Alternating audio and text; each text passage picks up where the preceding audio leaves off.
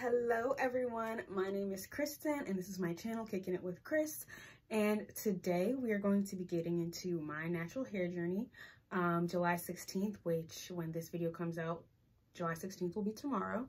It has been 5 years since I have been natural or gone like full on natural, so I kind of just wanted to share my journey and all of that good stuff. I'm sitting more so to the side because I want to show pictures here so you can have something to reference. But before we get into the meat of the video, first things first, you know the drill. If you continuously watch my videos, the first thing I just want to ask is if you would kindly subscribe to my channel if you have not already. I would really greatly appreciate that. On top of if you want to really be on it, you can go ahead and hit that bell button. That way you can always be notified when I upload a new video. So now let's get into today's topic. Okay, so like I said, I have been natural now for 5 years. I went natural on July 16th in 2016. And it has been a journey.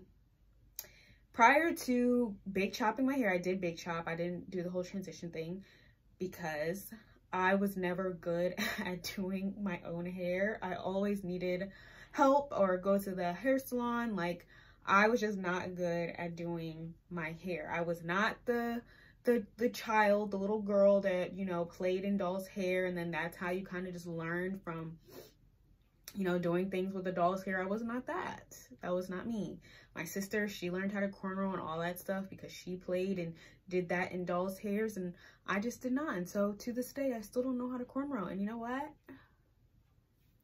I'm fine with that because I have gone this far without knowing how to cornrow my hair, and my hair has turned out pretty fine, so it's okay. So yeah, like in 2016, that is when I big chopped. And so you will see kind of over here, like what my hair looked like before when it was very short, obviously. So yeah, I didn't know what to do. I was constantly washing my hair because it was short. I didn't know how to keep a curl pattern. That thing was dry because at the time I was in college and I went to school at Hampton University, so I was living in Philly. And the water there is very harsh, and with me washing it consistently and not knowing how to moisturize and all that stuff, my hair was pretty dry. I'm not gonna lie. So yeah, no, I will say that naturally my hair does tend to grow at a faster rate. I never used biotin. I never took like biotin pills or used like any oils that were infused with biotin. One thing you need to know with that, like if you're gonna ingest biotin, like whether it's in gummy form or pill form, the thing with biotin, it helps to strengthen, you know, your nails. It helps to, you know, it helps with your skin, and it helps with your hair. You know, people use it to grow their hair. Do keep in mind that it is not isolated to just your head, okay? The rate, your hair growth rate will grow everywhere when you ingest it. Now, if you do the oil, then you're isolating it to the one area. So if you're going to use biotin, I would probably do it that way. If you don't want to grow hair everywhere else, so or grow it at a faster rate. So yeah, I never used biotin to grow my hair. Now in the beginning, I was using Do Grow, and so that may have played a part in it. I also was using a hair growth oil that I got from a natural hair symposium at my school. So those things may have helped. But again, like my hair naturally just grows at a faster rate. So I can't really tell you if it made a huge difference in how fast my hair grew.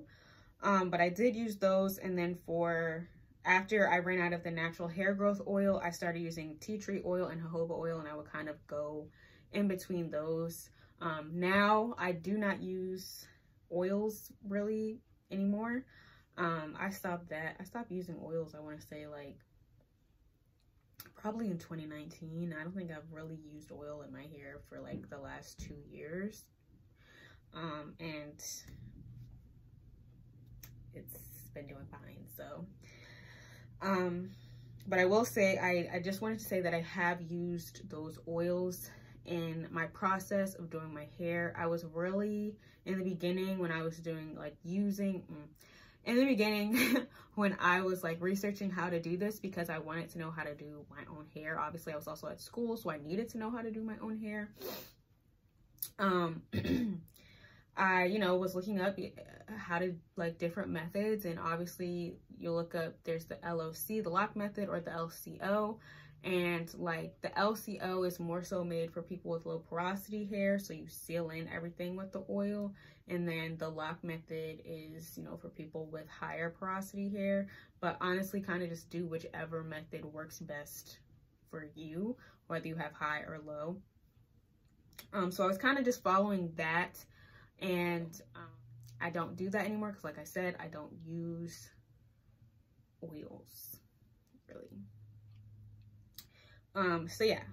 And another thing with, I think that just helped with my hair and just keeping it moisturized and keeping it strong, was that I deep conditioned. Well, once I learned about deep conditioning, I would deep condition my hair every wash day.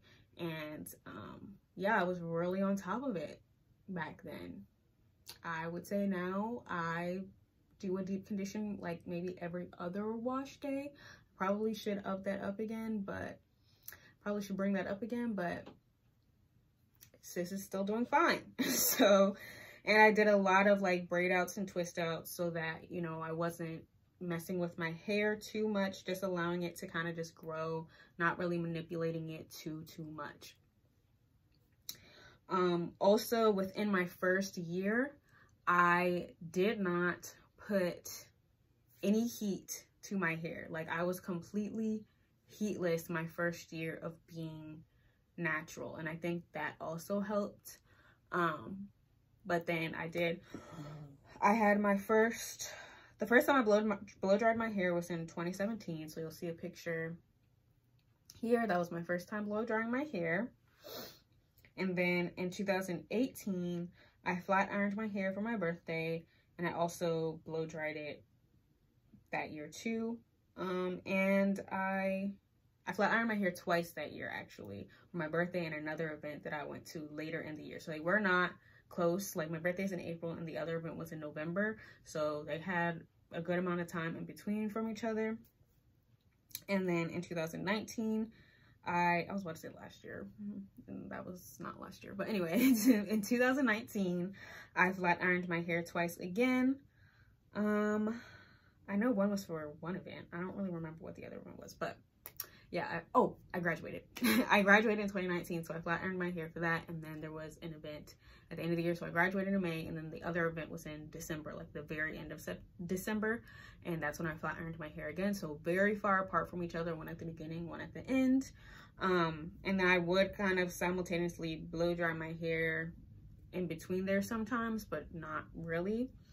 And then last year, I did not flat iron my hair at all, because where the heck was I going in 2020, right? We were in a whole panoramic, so wasn't going anywhere. But I did blow dry my hair at the end of the year in December. I did a full like blowout. It wasn't like I went to the hair salon, I got a trim, and they blew out my hair. And then this year so far, I have blow dried my hair, and then I had flat ironed my hair for my birthday, and you will see pictures of both of those over here. So that has really kind of been my hair journey, honestly, truly. Like, it has been an amazing journey because it gave me independence. Like I said, like, I was not good at doing my own hair. I always relied on other people to do my own hair. So it's nice now that I don't have to rely on people to do my hair. I don't have to really go to the hair salon now. Not that that saves me any money, because we all know these natural hair products can be expensive, but just knowing that I can do it myself, which was something that for a good chunk of time I could not say. Like, obviously I could put my hair in like ponytails or things like that. But after it was washed, I was lost in the sauce. I did not know what to do. Like if I wanted to flat iron my hair, I needed help.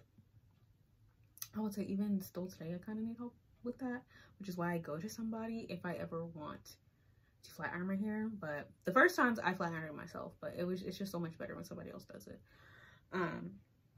So yeah, like being natural is amazing. I know that there are a lot of people who are getting kind of tired of being natural just because it does take a lot of planning. It can be a lot of work, but personally I find it therapeutic when I'm in the mood. Like I don't hate wash days. I would say I'm definitely more of a lazy natural. It does not take me hours on hours to wash my hair. I feel like a wash day for me, like wash in style, is probably about 2 hours. So it's really not that bad for me. And then, yeah, so it has been an amazing, like I said, it's been a great journey, and I cannot wait to see where my hair gets. Like my goal is definitely, my goal is health. Definitely, I want it to be healthy. So but I do want to grow it. I would love for my hair to reach waist length flat ironed, not curly, because then that's just a lot, and she's already a lot right now. But I would love for my hair to reach waist length flat ironed. It's right now flat ironed. It's bra length. It's bra strap length. So I think maybe I think I should get there in maybe like 2 years to get to waist length flat ironed.